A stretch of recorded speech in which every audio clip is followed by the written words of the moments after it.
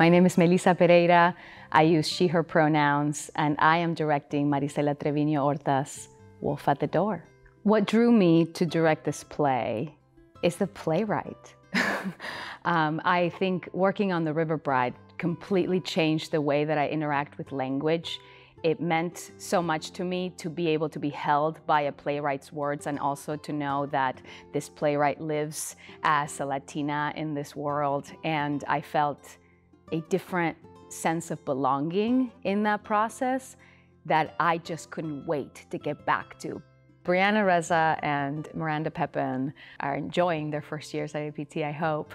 And it is such a gift. It's a gift to introduce new Latina artists to American Players Theater through the lens of Latina playwright being directed by me into this world. It is a way that it feels important to me, and I hope it feels important to them. And then to be able to work with Ron and Nancy, Ron, who I've worked with extensively, and Nancy's work, who has been a legacy to the industry, but in particular to other Latinas in the industry, and to be able to work with her and have her be a part of this legacy was really important and really special.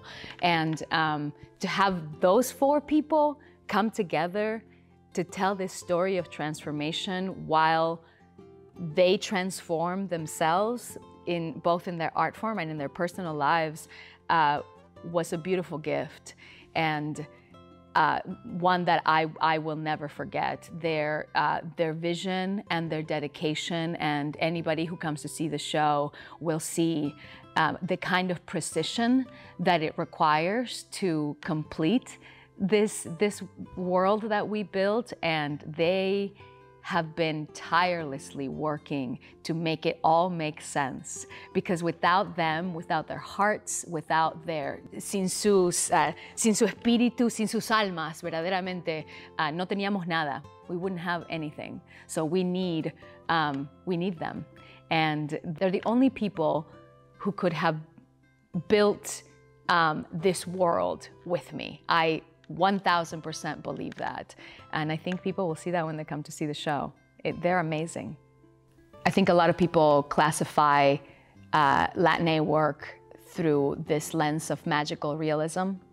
The way I experience my life and the way I view a lot of theater, I would like to reclassify that as a survivalist reality. So sometimes we have to elevate our reality in order to deal with the things that we have to deal with on a daily basis. In this particular instance, this story is about abuse and freeing ourselves from that. And we needed to elevate the story as high as it could go in order to feel the true darkness of what it would be to overcome that struggle. So yes, people can describe it as magical realism, but survivalist reality is what I'm in for. And sometimes that takes a little bit more imagination and a little bit more creativity, which then leads people to think, oh, I need to call it this other thing. But I like to redefine that a little bit for us and for the genre in general. I am unapologetically imaginative. I am obsessed with theatricality.